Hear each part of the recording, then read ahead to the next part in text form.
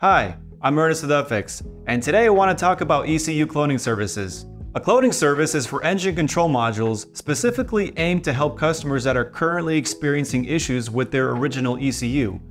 If there's some sort of hardware failure on the original and it's not on our supported list for repairs, there's still hope of avoiding a costly trip to the dealership. By having your original ECU cloned, the original software, VIN, as well as the engine immobilizer, which is an anti-theft system, all get transferred over to the replacements you provide. This means no additional programming will be required to make the replacement ECU work in your vehicle.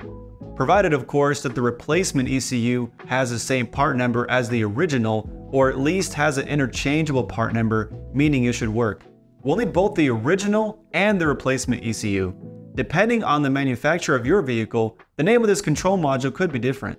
For example, it can be referred to as ECU, ECM, DME, or PCM.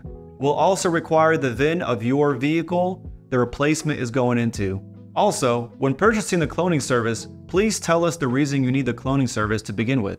For example, you would just like a backup of your original, or suspect there is something failing electronically inside, and you've already checked the physical aspects, such as the motor itself, including the sensors and wiring.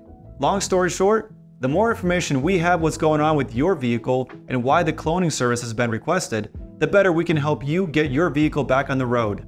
If you replaced other components in the vehicle that are also part of the engine immobilizer anti-theft system, those will also have to be coded to the vehicle before the vehicle can be operated again. Our cloning service aims specifically at ECUs. So for example, if your keys are also not original or the dash instrument cluster was replaced, a local locksmith might be able to help program those in the vehicle. However, an ECU typically needs to be programmed with special tools, which we have at our facility. Purchasing a replacement ECU can cost thousands of dollars and will also require programming to your vehicle. There's also issue of delays if there's a national backorder on the part that you need from the dealership. Having your original ECU cloned to a replacement ECU that you provide is ideal not only because it has all your original programming, but because the replacement will be fully bench tested to ensure that it's working as it should. This means that you save a lot of money by not having to purchase a brand new one and pay additional dealership fees.